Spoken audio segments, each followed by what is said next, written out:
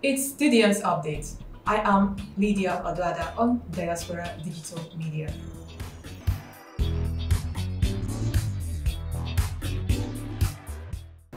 Lawmakers increase retirement age of National Assembly staff while ignoring the greater workforce to rot away. Nigeria's National Assembly may have bitten more than they could chew after they passed a bill that arbitrarily extended the retirement age of National Assembly staff. The bill extended the retirement age of a staff from 60 years to 65 years and 35 active years to 40 years. More worrisome is the fact that the law was made separately for National Assembly staff only. It is also different from the federal law guiding the retirement age of workers across the country, and it was done without recourse to retirement age law. One could be tempted to ask, what prompted the National Assembly to make a law that will favor only a minute fraction of workers serving in the legislative facility without minding the effect of such retirement age on the populace of workers across the country? It could be recalled that the lawmakers of both the upper and lower legislative chambers, the Senate and the House of Representatives, had passed the bill entitled Harmonized Bill for Retirement of National Assembly Staff to extend the retirement age of a staff from 60 to 65 years of age, or 35 to 40 service years, whichever comes first.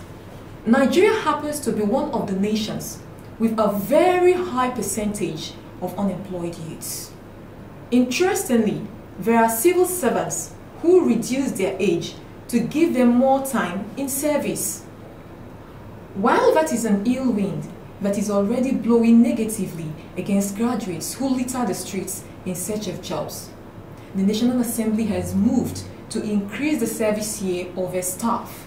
Did the lawmakers consider the teeming youths that the universities are churning out on a regular basis?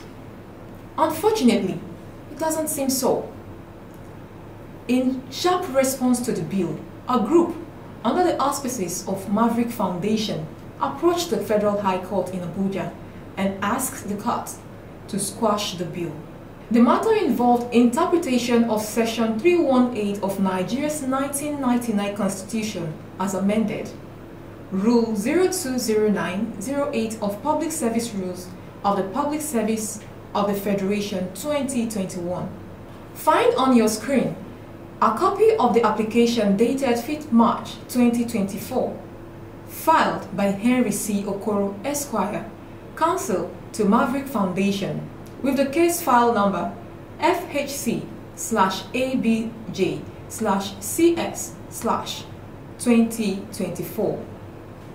In its affidavit in support of the motion on notice, Maverick Foundation argued that due process of law was not followed in passing the bill, and that the bill is inconsistent with the Constitution. The lawmakers failed to consider the balance of convenience on the side of the generality of other public servants whose interests were not included in the bill. It therefore asks the court to stop any further perfection of the bill pending the determination of the substantive suits, adding that the Constitution did not place National Assembly staff as special outside the contemplation of the public service rules.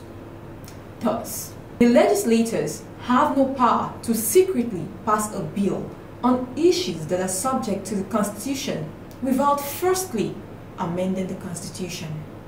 The matter, which has Justice Omotosho of Court 8 of the Federal High Court, FCT Abuja presiding, came up for hearing on 18th of March 2024 and was adjourned till April 25th to enable the lawyer for the defendants, Abdul Mahmood San, to file his response. Keep your borders to yourself. Niger Republic snubs Nigeria. Russia at the doors of Africa. Nigeria's neighbor, Niger Republic, seemed to have slammed the door shut on the face of their big brothers in a way, saying, "Keep your borders to yourself," after Nigeria's President Bola Tinubu ordered that all Nigeria's corridors, both on land and air, be opened. That was after ECOWAS in the previous week instructed that Nigerian land and air borders be opened with immediate effect. Tinubu also ordered that Nigeria resume full supply of electricity to their West African neighbors. Surprisingly, Niger has other plans as it snubbed Nigeria and opened its doors wide to Russia. It turns out that the Nigerian brothers are not interested in the relationship anymore, which is evident in their resolve to keep the borders to Nigeria closed. Beyond keeping its doors to Nigeria tight, however, Niger asked the United States military to vacate their bases in the country, bringing their arch-rivals, Russia, closer to the doorstep of Africa. Recent decision by Nigerian junta to revoke military agreements between US and keep its borders with its Nigerian neighbor closed despite its West African brothers' reopening of ties speaks of growing influence of Russia's Africa Corps, a military complex that replaced its Wagner's group in the continent, say some diplomatic sources to Diaspora Digital Media. Russia has a steady fighting corps of over 100 personnel providing military services, especially in the Alliance of Sahel states. Diplomatic sources are, however, convinced that such influence may not be good for Africa in the long run. Africa may see more coup like in the 60s and 70s. The continent can't afford to be made a battleground again, explained one of the diplomats who spoke to the online news platform. Also, the presence of about 1,100 US troops in Niger, operating from 2 bases including a drone base near Agadez, was deemed illegal by Colonel Amadou Abdrahman, a Nigerian Air Force officer who has served as the spokesperson of the National Council for the Safeguard of the Homeland since the 2023 Nigerian coup d'etat on the 26th of July 2023. Colonel Abdrahman stated on television that the US delegation did not follow diplomatic protocols and that Niger was not properly informed about the delegation's composition, arrival date, or agenda.